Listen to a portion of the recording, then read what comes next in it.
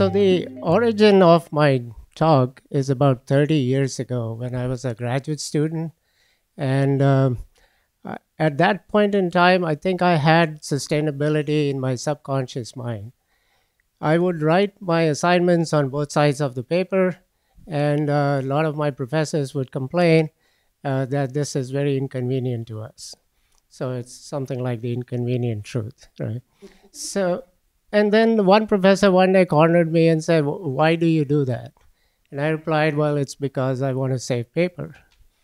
And the reply came back, "Well, we have a lot of paper, so you don't need to worry about wasting some paper." So that was that. Okay. Then moving about 20 years forward, I started working with the Midwest Industrial Assessment Center. This is a large Department of Energy initiative, and there are about 25 other such centers in the country. And we are fortunate to have one on our campus. As I started working with industry in central Missouri, I realized over the years that we have a situation where every industry wants to grow and grow year over year. Not just in central Missouri, but across the nation, across the world, every other nation, all the businesses combined, everybody is trying to grow year over year. So we talk about, oh, we had 5% growth, that's really bad, and some countries say 3% is bad. So that's the current situation we are faced with. So what is all this growth doing to us? We are using up natural resources in enormous amounts. We are creating a lot of waste in the process, which has to go somewhere. We are also potentially having negative effects on the environment. So we need to think about what is all this growth doing, what is its effect, and what do we do about it? So let's first say, what is the growth I'm talking about? So if you see on this slide, you'll see that the world population has doubled in the last 50 years. The food production has gone up 3 times, the energy use 4 times, and the economic activity 5 times. Not just that, we also see that what is the amount of resources that we can use. And if you look here on this slide, you'll see in 2012, finally, United Nations came up with this concept of green growth. Okay? And at that point in time, the world was using 70 billion tons of resources from nature. We can only use 50 billion tons. And that's a number which has come about by lots of different teams of experts in different parts of the world who have worked on it. And that number we exceeded in 2001. So moving forward, in the year 2050, we are going to hit 180 billion tons. So that begs the question then, can we continue with business as usual, or we cannot? The answer to that lies partly in the definition of sustainability. So the United Nations also came up with this definition that sustainable development is that meets the needs of the present without compromising the needs of the future generations. So are we really doing what this definition is asking us? So let's explore this a little bit more. So sustainability has primarily 3 components to it: environment, society, and economy. In this graphic, you'll see that the economy and the society is embedded inside the circle of the environment.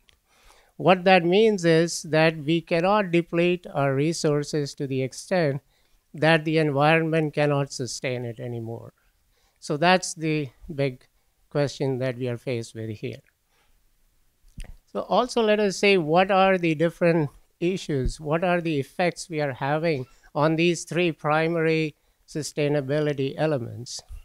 So with regard to the environment, we are warming the earth rapidly, as you've all probably heard. We are scheduled or on target as of now to hit a 4 degrees Celsius rise by the end of this century. And that will have its own dramatic effects. Air pollution, we are throwing out literally hundreds of billions of tons of smoke into the air. Deforestation is rampant, hundreds of acres per day. Water scarcity is so bad that 1.8 billion people on Earth, according to the UN, are starving for water. Our oceans have been absorbing a lot of the greenhouse effect that we talk about. So all that heat is going into the ocean water. And that's creating problems for the aquatic animals. Not just that, we are also threatening about 18,000 species on Earth who are going to be probably extinct at some point in time. So then that brings me to the next primary element, which is the economics of this situation. So we have to be mindful that viable and sustainable economic growth is needed. We cannot just have growth without sustainability.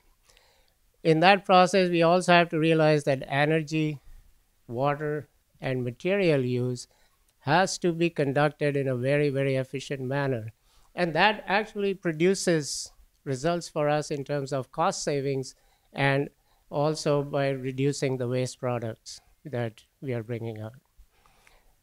The last thing we must realize, and in my work with the industry, I am really somewhat saddened to see that people and these industrialists who are smart people, but they don't realize that sustainability is a business prospect.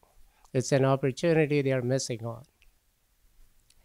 With regard to the community issues or the societal issues, it's all related to the growth. We have this built environment which is so large. These big cities are like concrete jungles. And going with that is all the transportation systems. What are they doing? They're taking away all the green space, which we all like to visit during our vacations, but they are all going away. So if we have to do anything about this, there has to be a large-scale community involvement. So it looks like that this may be our future at this time, our present at this time, and this may be our future, the way things are going if we don't change our course. So what can we do? So we can respond by adaptation. By adaptation, an example would be, for example, we engage in rainwater harvesting to reduce water distress. We may build seawalls to prevent flooding of seawater into the cities. We can engage in mitigation of these bad effects that we are faced with. And some example of that could be like carbon capture. So if we start capturing enough carbon from the air, we can reduce the effect of pollution. Innovation, that's what we are all engaged in here. But one example that I can give, which I heard very recently, is that somebody has been able to produce electricity from solar panels, but at nighttime. So that's real innovation. And education, of course, universities are the centers for educating technical people. But apart from that, we need to engage the public at large and educate them also. So how are we addressing all these issues? Of course, these are profound issues. We cannot address them all in one go at one university. But what is the part we are playing? So as was mentioned earlier, this Midwest Industrial Assessment Center that we are reducing energy use in industries. We are training students by efficient and effective teaching and research. We are teaching them teamwork. We are also helping industry to reduce waste. And we are also reaching out to the public in general. I work a lot with the utilities, and I work with government agencies, and also with nonprofits. So this is all an attempt to promote the concept of saving our environment. So let's see what is the impact this center has had over the last little over 10 years. So we have served 258 industries. We have saved 112 million kilowatt hours of electricity every year. These are annual numbers. 150 megawatts of power needs, which is the equivalent of actually shutting down a 150 megawatt power plant. We have saved 326 billion BTUs of fuel use. So these three numbers combined exceed the total amount of energy used by a city of the size of Jefferson City, which is our capital. We are saving about 1 billion pounds of CO2 emission every year in Missouri alone. And we have saved these companies, according to DOE estimates, about $280,000 for every of these 258 industries we have served. Some of the research initiatives we are engaged in is energy storing materials for buildings. We have worked on one material which, it seems from lab tests, it saves about 25% heat loss. So you can save heating loads by 25%. We are looking at more efficient electric motor drives. Why electric motors? Because that's the most common machine that's used by industry. And we are trying to develop strategies to use solar energy in manufacturing sector. If you look at the 258 industries I talked about, only actually one has solar energy. In the college-wide system, we have sustainability as our strategic area, and this is one of the 4 areas we are talking about today, and there are lots of things going on in this regard. So at the campus level, we have the Environmental Affairs and Sustainability Committee, which helps us to promote sustainability on campus. I happen to be the current chair of that. So we need to reduce waste on campus. If you don't know, we are producing 25,000 pounds of waste on this campus every day. So that's our use. We need to thus increase recycling. We need to have awareness among all the student population, which is by far the largest human group here. And we need to encourage food waste composting and sustainable energy use, and also green buildings. Thus, in closing, I'll say that in the short term, we really need to aggressively pursue sustainable practices.